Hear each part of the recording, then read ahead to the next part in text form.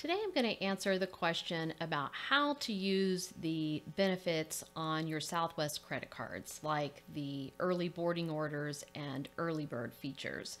So a lot of people don't understand how to take advantage of these perks, or they may not even realize these perks are on some of their cards. So many of the cards now come with 2 early birds every year, each anniversary year. So that means a year from when you were approved for the card, you get refreshed, or you get 2 new ones again. And the Southwest Priority Card also comes with 4 A1-15 boarding orders.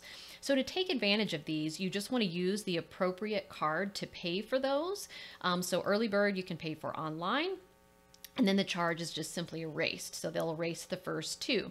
If you want to use the A1-15 boarding orders, that is something you have to do at the gate. When you arrive at the gate for your flight, if they have any A1-15 boarding orders left, and those are business seats that they haven't sold, they will sell them to you for between $25 and $40. So you pay for it at the gate, you use your Southwest Priority Card to pay for that, and then they will erase the charge. And again, you can use 4 of those every year, each anniversary year with that card.